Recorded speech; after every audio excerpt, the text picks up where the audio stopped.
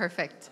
Okay, good afternoon, everyone, and thank you for joining us here at the Faith Pavilion, the first ever Faith Pavilion, for a fireside chat with Nury Turkel, Commissioner on the U.S. Commission on International Religious Freedom. And this will be on the topic, the interwoven threads, climate crisis, religious freedom, and the fabric of peace. Before diving into our discussion, I would like to introduce Mr. Nury Turkel. In May 2020, United States House Speaker Nancy Pelosi appointed Mr. Turkel as a commissioner on the U.S. Commission on International Religious Freedom, where he served as chairman and is now serving in the role of commissioner. He is a senior fellow at the Hudson Institute, where he specializes in national security, foreign policy, emerging technologies, and forced labor and supply chain risk. He is also a senior legal fellow at Notre Dame Law School and a member of the Council on Foreign Relations.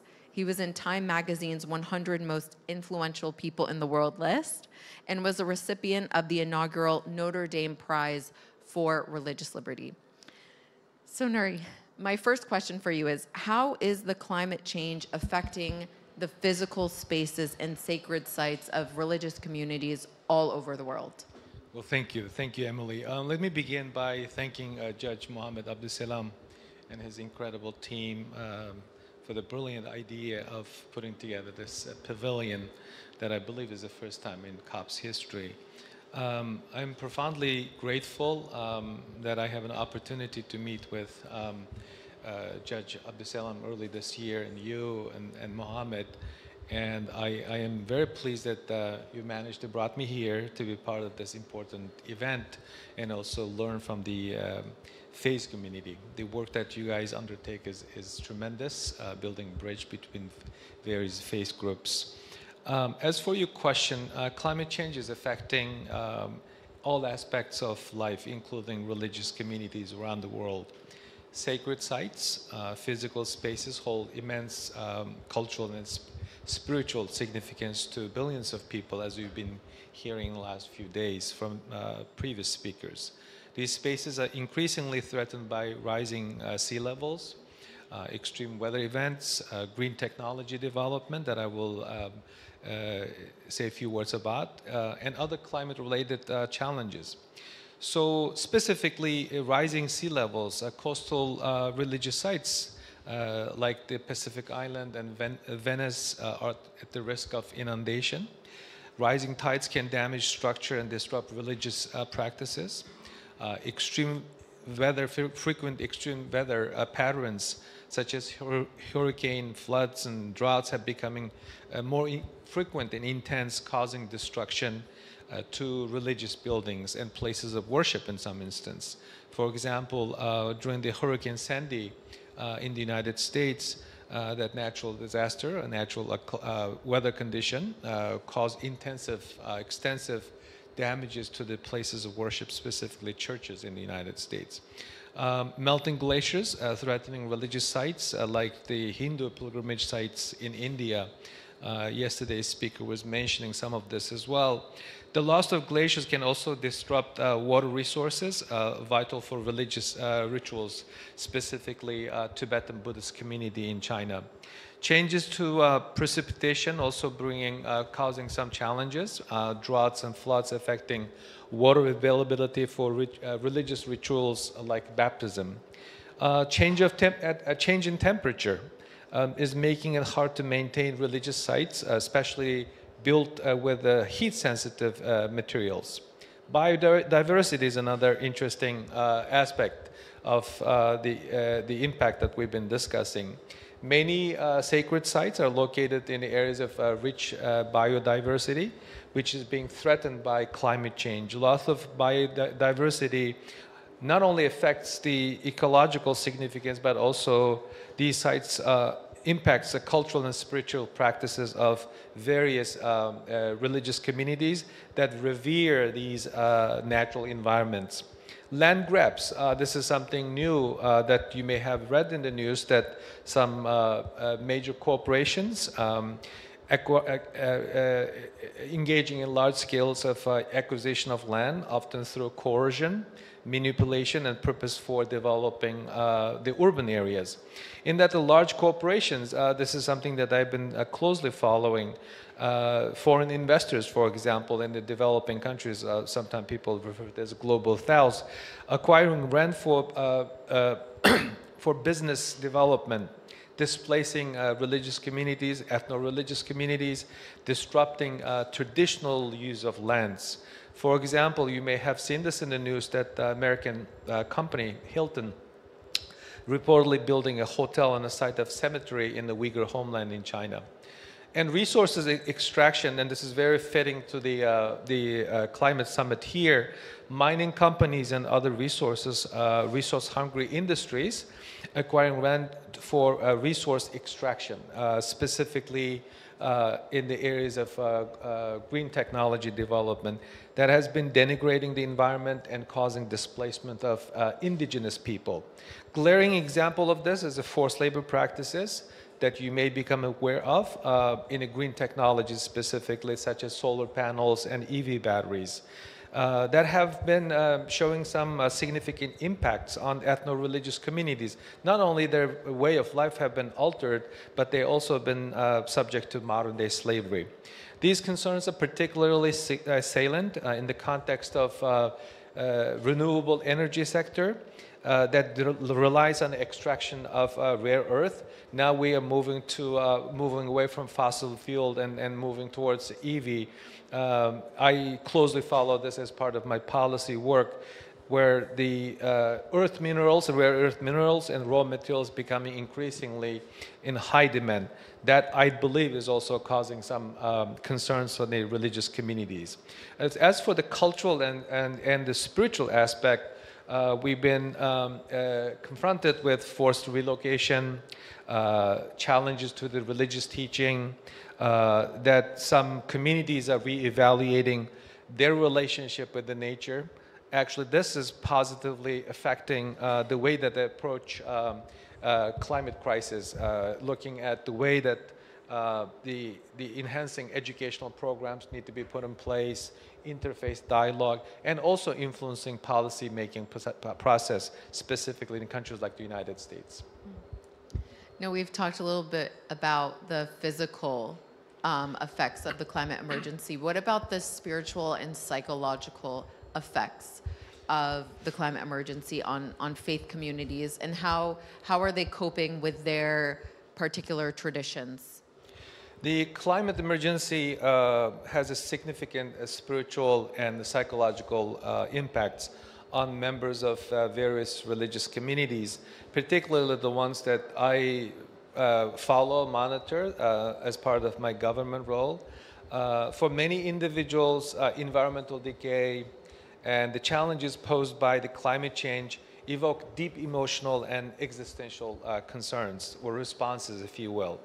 For starters, the destruction or degradation of natural landscapes, sacred sites, because of climate change can lead to profound sense of loss and grief among the members of religious communities. These spaces often hold deep spiritual significance, as we've been hearing specifically from yesterday's speakers, and also seen as a tangible connection to the divine. So that is on the spiritual aspect. And then the climate crisis also prompts individuals to reflect on the moral and ethical dimensions of environmental stewardship. Many faith traditions emphasize the responsibility to care the earth and its inhabitants. This is actually surprisingly that through my learning of Islam early on, some years ago, I grew up in a communist country that there's no religious teaching, but I picked up both Bible and Quran to learn. So it was a surprising event. I mean, didn't talk about 25 years ago, that I saw something in this religious teaching book that we have a responsibility to care for the earth. So when this responsibility is perceived to be unfulfilled, and it can lead to a feeling of guilt, distress, and sense of spiritual disconnection. So, and then the next thing is, I think the existential concern. The climate change raises an existential concern about the future of planet and well-being of the future generations. As a father of 2 young kids, this is something that I think about quite often. Many individuals within religious communities experience anxiety, despair, and sense of powerlessness in the face of environmental degradation, particularly when these concerns are weaved through the lenses of their faith's teaching and creation, interconnectedness, and the sanctity of life. So what are the coping mechanisms, to your second part of your question, and the spiritual responses? Driving up their faith traditions, individuals often find a solace in engaging in acts of environmental stewardship and sustainable living. As a corporate lawyer, I hear this term more often than not in my compliance discussions in my other job. So this may include practices such as conservation, responsible resource management, advocacy for environmental protection. So by aligning these actions with the religious values, they find a sense of purpose and agency in addressing environmental concerns. So there's also something very interesting and important, which is ritual and prayer. So many individuals in the religious community turn to rituals, prayers, and sacred text with their faith tradition as a source of comfort, hope, and resilience in the face of ecological challenges, which this is something that I do quite regularly. These practices provide a framework for processing feelings of grief, expressing gratitude for the natural world, and seeking spiritual and renewal and strengths. So, and finally, community support. This is very important when we address these significant issues. Religious communities often offer a source of societal support, solidarity for individuals grappling with the emotional impact of the climate crisis.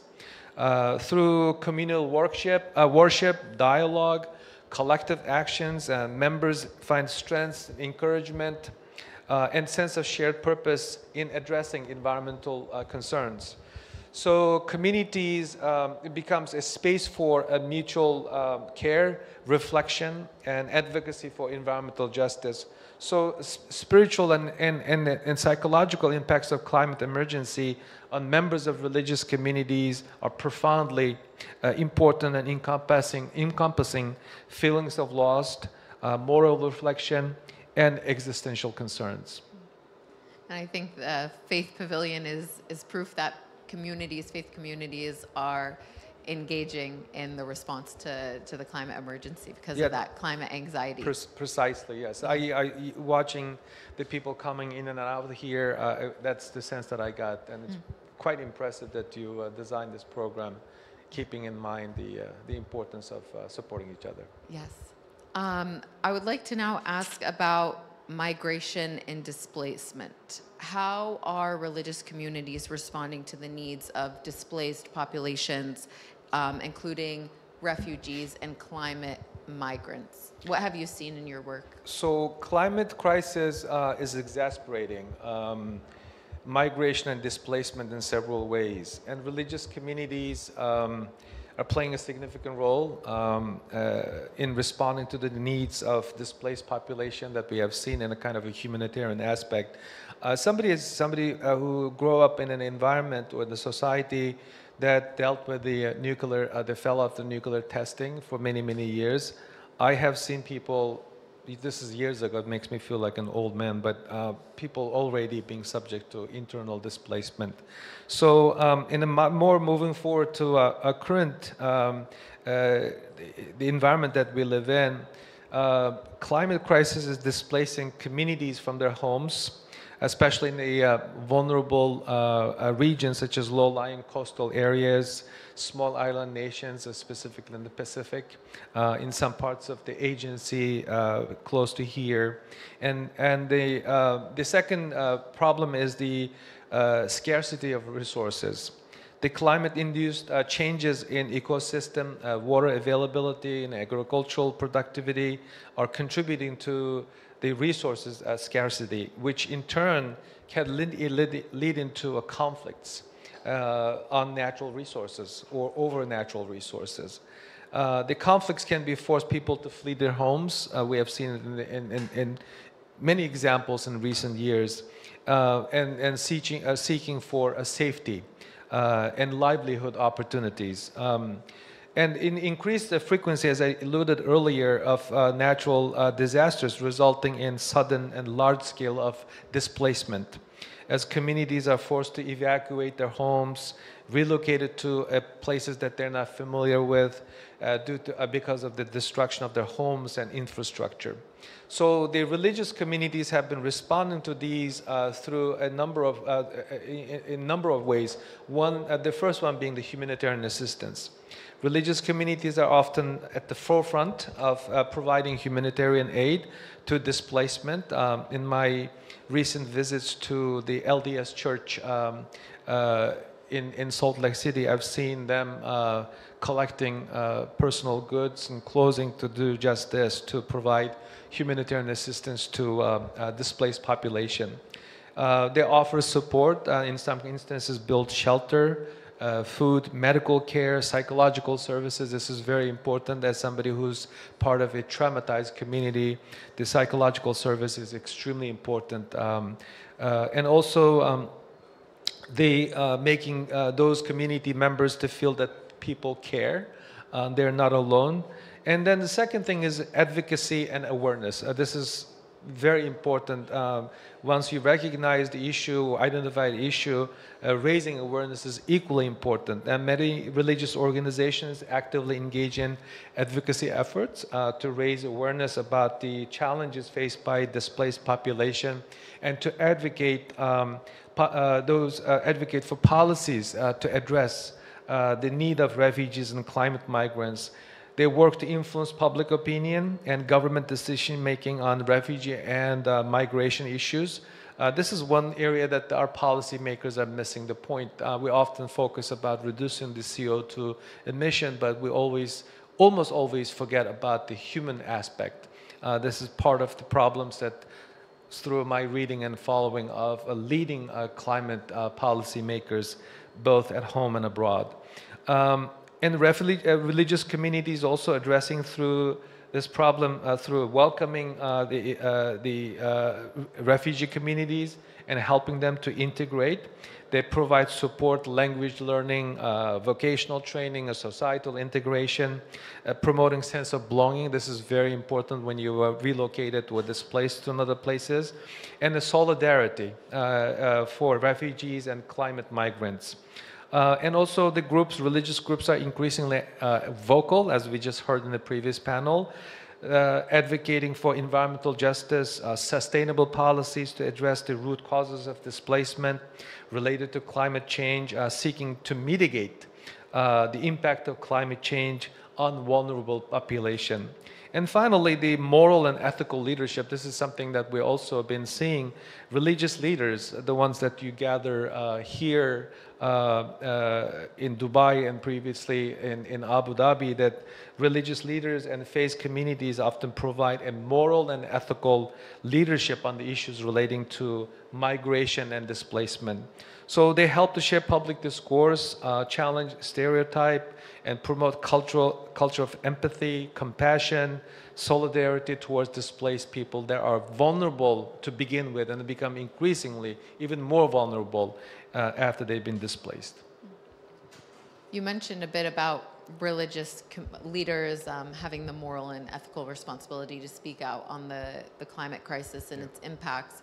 Which religious teachings and perspectives have you seen in your work that are being emphasized to mobilize action to respond to these environmental challenges? In your tradition as well, is there something that you can share?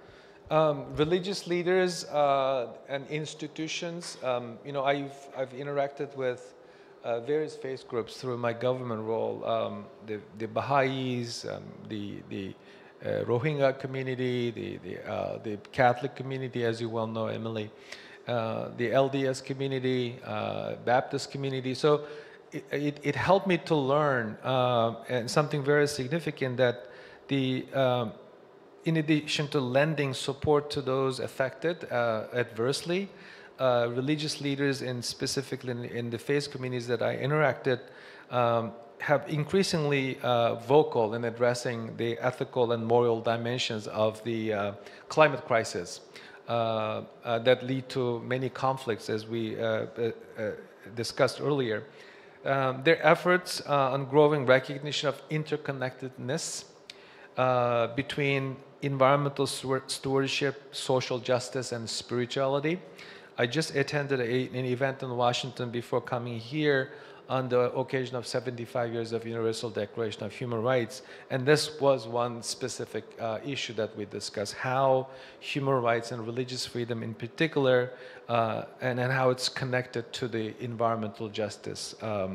So we continuing to see the increased interest on these issues. And then the one other thing that I recognize more and more as part of my government role, I cover Tibetan Buddhist community. They are increasingly concerned that the environment that part of their spiritual life has been facing irreversible degradation and destruction, specifically related to water resources. So, and also sense that they have been also increasingly aware and more focusing on how and what can be done to influence the environmental activist community, religious community, and the government and societal level to address this key issue and also preserve as much as they can. So the interconnectedness is something that I become increasingly aware of and appreciative of. Religious teachings, this is one of the brilliant aspects of this pavilion, that religious teachings can help to underscore the interconnectedness and interdependency of all living being in the environment. Yesterday you heard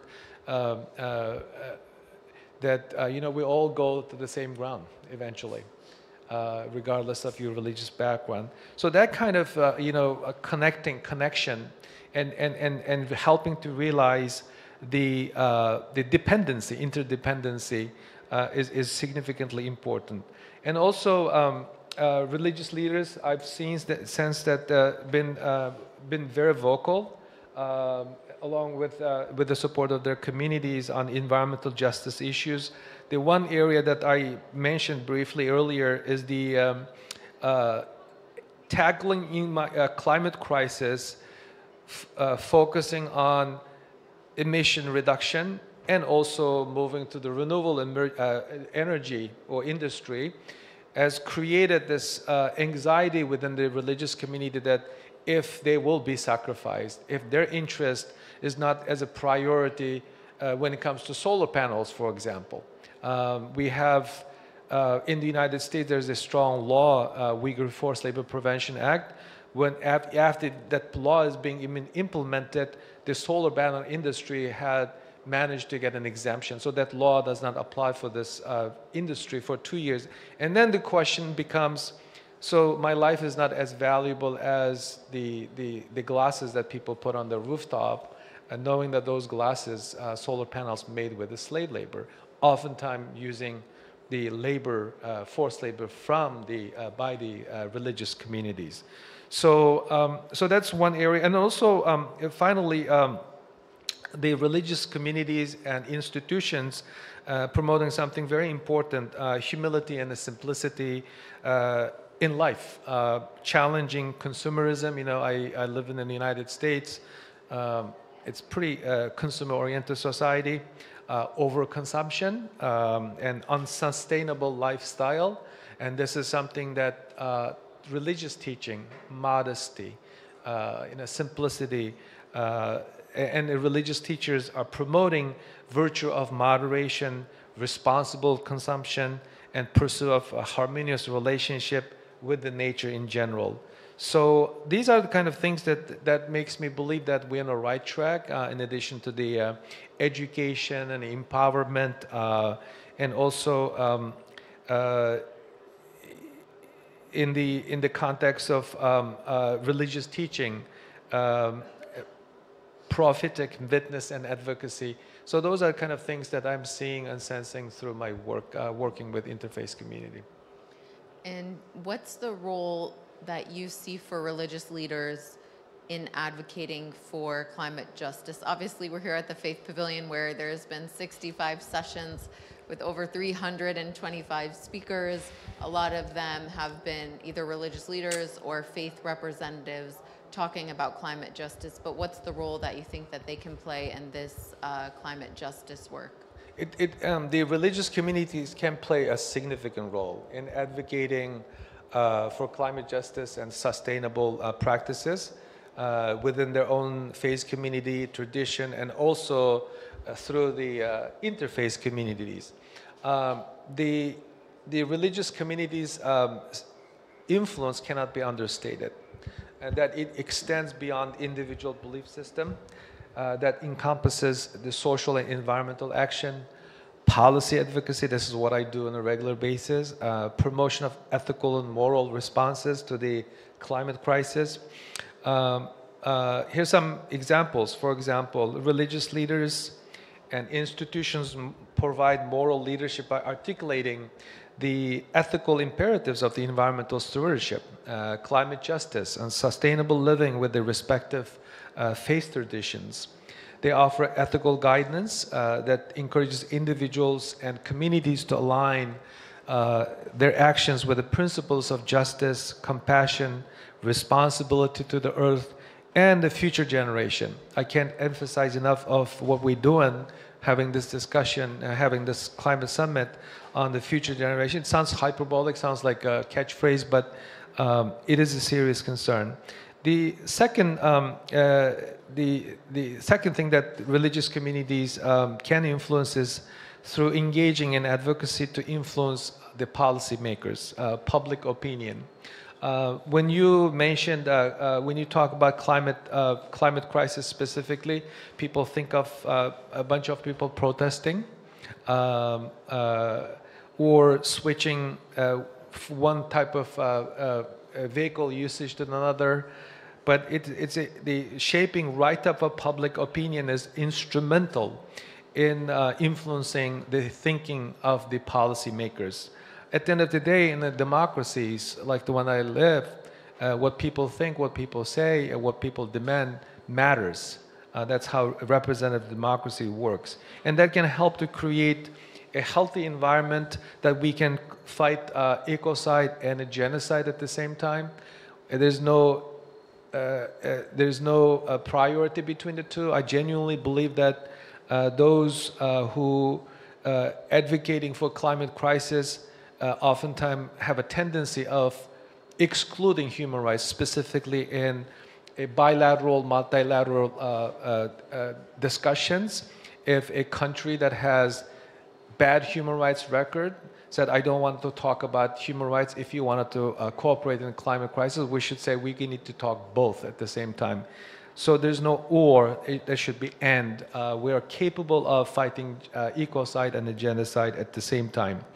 Religious institutions can serve as a platform for education and awareness raising on climate issues, climate science, and sustainable practice. They can engage in public outreach, educational programs, interfaith dialogue, the one that you often organize, undertake, to foster deeper understanding of the ecological challenges facing the planet and promote responsible environmental behavior. And then many religious communities have implemented sustainable practices within their own institutions, such as energy efficiency measures, waste reduction, environmentally conscious land management.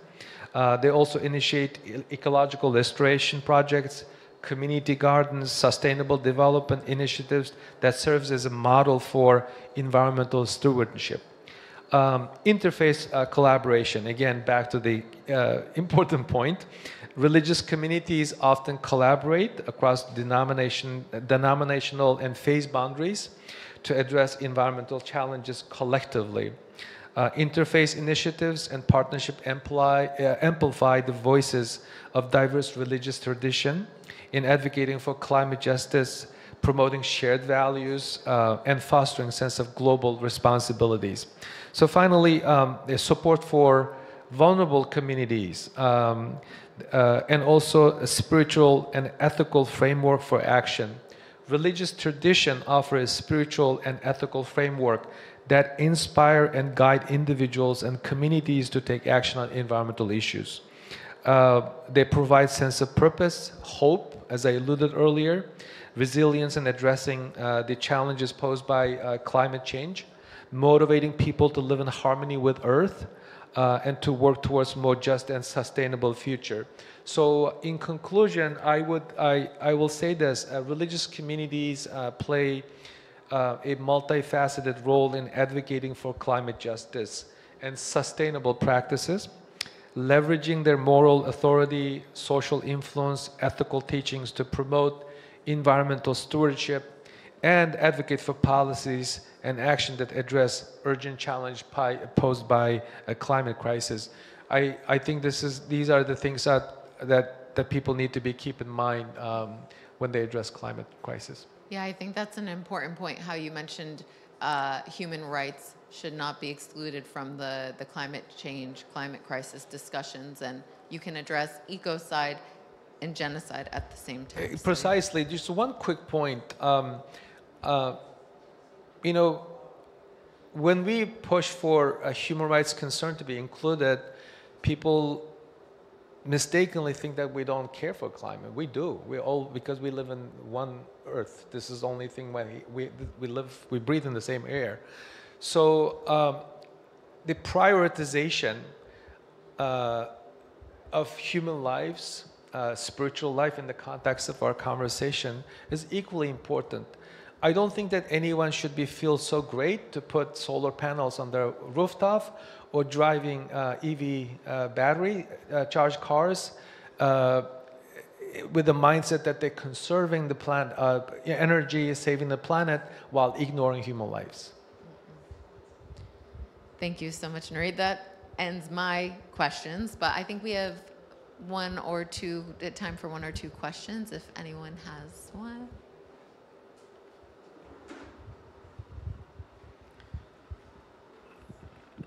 Hi.